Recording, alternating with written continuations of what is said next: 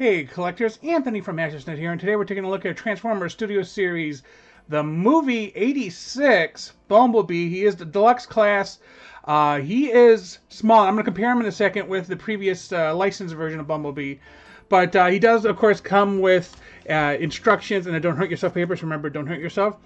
And he also came with a backdrop, which is, I guess, the interior Unicron. So, yay. Let's take a quick look at the box, and it's just the usual Studio Series 86 box. Here's the front of him in bot mode, side in bot mode. In the back here, both modes, 23 steps, backdrop, big screen inspired, scale detail, backdrop.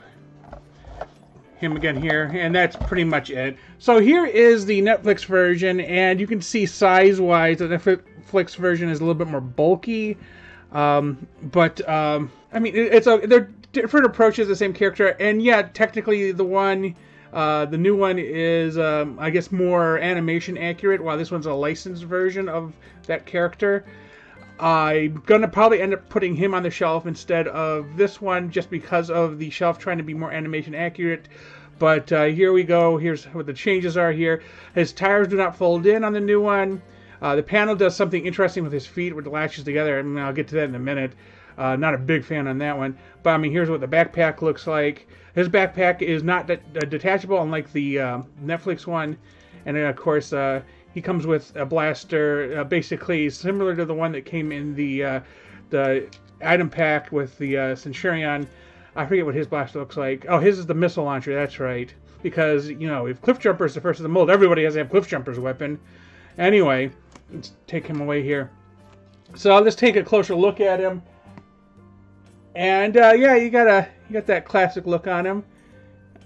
I get the deal with this. Plus, probably the perfect one to put on the what do we call it? The Ultra Magnus trailer. But let's take this out of the way.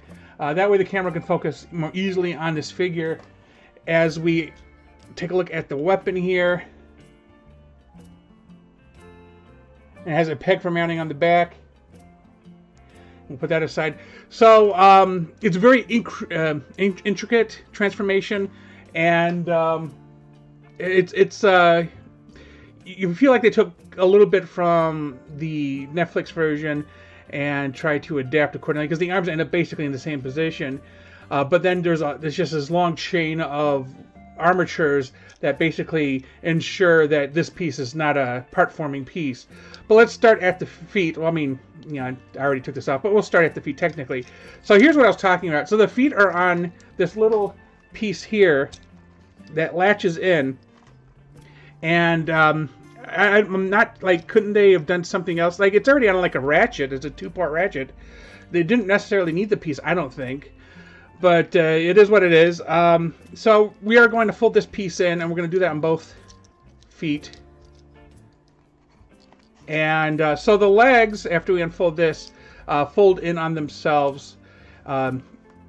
It's because it's so intricate that it might take a little bit of effort to get to it. But when you get it, you end up completing the front end, of course. But we basically have to fold the knees the opposite direction and get it to come back up while also folding the back. But you know what? For the ease of myself, I'm going to take off his front end right here, which you end up like this. If we pull this up, there is a armature inside the armature. This kind of reminds me of Cyclonus in that way. Fold this forward to put the head in place, and then you can move this up in that way. It's a little less in the way. You can fold the arms out, T-pose it if you have to, because you need to get that front end to fold. And make sure you keep adjusting the waist. This is probably the most difficult part of it, because you need it to be flat. And before I forget, because I kind of want to blow above it, these pieces fold in like this. So, you know, don't get too far and then forget to fold those pieces in.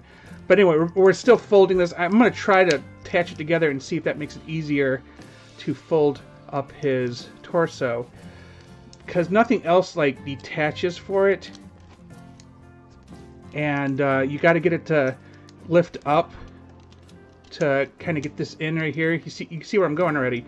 So this part, I'm going to lift up the back end here and get it out of the way. And we're going to fold the arms down like this. So they're at 90 degrees. You're going to attach them here, and then you're going to close the wheels. So this is all very loose, but we'll snap it together in the end. So this armature bends down about 45 degrees like this. And now we got everything into position. This is what the arms I was talking about, because for the Netflix Bumblebee and the Cliff Jumper, you would attach the back end into the arms here. But anyway, we'll start putting things together here. Make sure that this area is flat here, and go ahead and push the windshield in. Then if you did it right, the wheels in the back should also line up. And make sure that's exact 90 degrees there.